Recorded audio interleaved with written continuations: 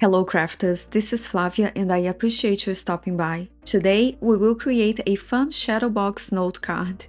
It is very easy to make and a fun surprise for the recipient. You will not need any specialty die to create this card base, and you can use any die set that you might already have to decorate your note card. Today I will be using the Spellbinders Sitting Pretty die set to decorate my shadow box note card, and here is a closer look. This set comes with 15 metal plates to cut out branches and leaves, 2 large flowers, and 2 hummingbirds that we can tuck inside a large flower. Let's begin by adding some shading to these green die cut leaves and branches. To do so, I will be using the Simon Says Stamp ink pad in the color Fairway and a small blending brush. This step is definitely optional, but it does add a lot of dimension to your die cuts and it really brings them to the next level. Here is a closer look so you can see the difference between an ink blended die cut, which is the one on the left, versus a die cut without any shading.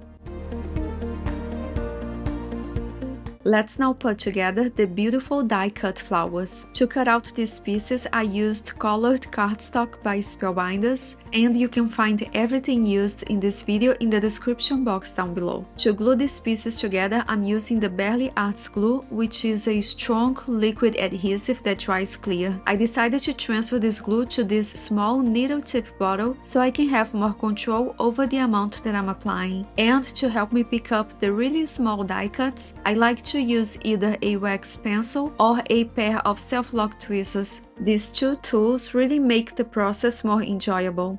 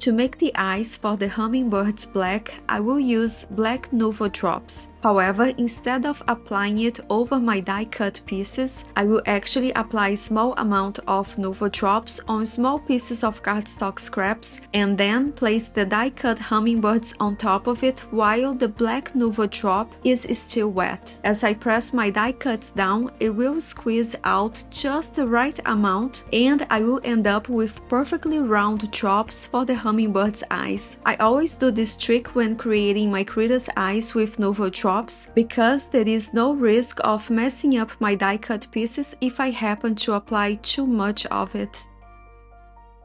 Let's now create our shadow box note card. Here is a closer look at a completed note card so you know the direction we are going. I learned how to make this type of note card watching the amazing Jennifer Maguire, and according to the notes that I took while watching her videos, we will need one piece of cardstock that measures 6 by 5 inches, another one that measures 5 by 7 inches, and a third one that measures 5 by 9 inches. We will set this 5 by 7 piece aside for now and begin by scoring the 6 by 5 inches panel at half an inch from both sides. So we will create a score line at half an inch first and then at 5.5 inches.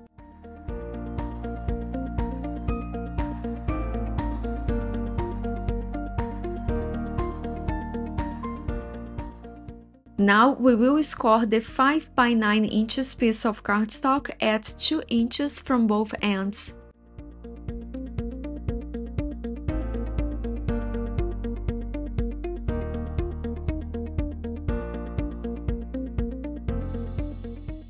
The 6 by 5 inches piece of cardstock is the panel that we will cut out a window from. I will use a circle die, but you can actually use any shape of metal plates to cut a window out of this panel. The next step is to dry emboss these panels. This step is definitely optional, but if you choose to do so, make sure you dry emboss it before adhering these pieces together. The embossing folder that I'm using is the Spellbinders Branching Out embossing folder. I will dry emboss the whole 6 by 5 inches panel and then just one 2 inches flap of the 5 by 9 inches panel. This section of the 5 by 9 inches panel that I am dry embossing will be the bottom of the front panel of my note card when it is closed, and it will become the top of my shadow box when the note card is open. Before adhering these pieces together, I will reinforce the score lines one more time and fold it again.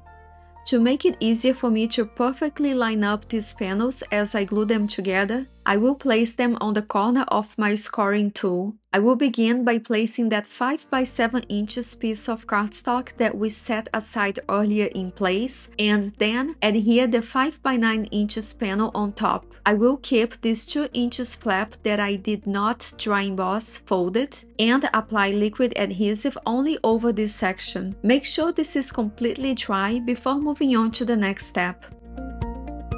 Now I will turn my 5 by 9 inches panel around so the 2 inches dry emboss section is on the top of my scoring tool. To adhere the panel with the cutout window, we will first apply liquid adhesive to one flap and adhere it to the 5 by 9 inches panel that I have on the corner of my scoring tool. Before moving on to the last step, I will actually add another layer of this panel with a cutout window just to make it sturdy so it stands nicely on display later. I will be adding lots of die cuts to this window, so I really need it to be strong. Once that's done, the final step is to unfold this other flap of the 6 by 5 inches panel, apply liquid adhesive below the score line, and fold the note card closed. Once this is dry, we can go ahead and open the note card to reveal a fun shadow box. To give it a more finished look, I will adhere thin cardstock strips above the dry embossed section at the front panel and below the shadow box inside the note card. Then we can go ahead and have some fun decorating the front panel and creating a scene for the shadow box.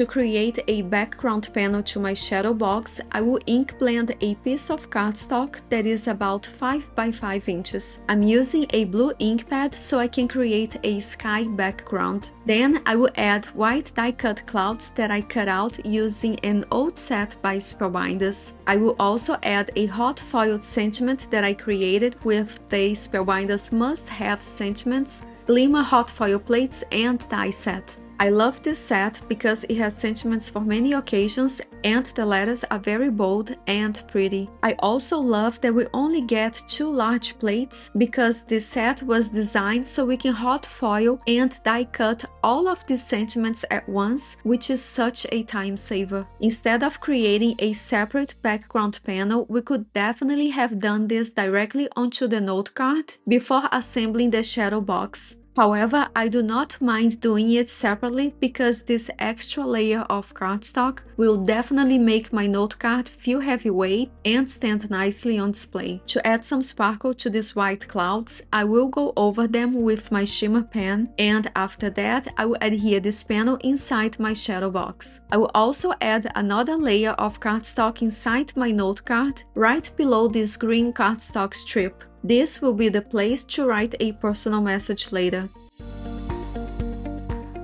And last but not least, I will create a frame for my round window by using that same round metal plate that I used to cut it out and a slightly bigger one. I had a lot of fun creating with the Spellbinders Sitting Pretty die set, and I hope you enjoyed this video and felt inspired.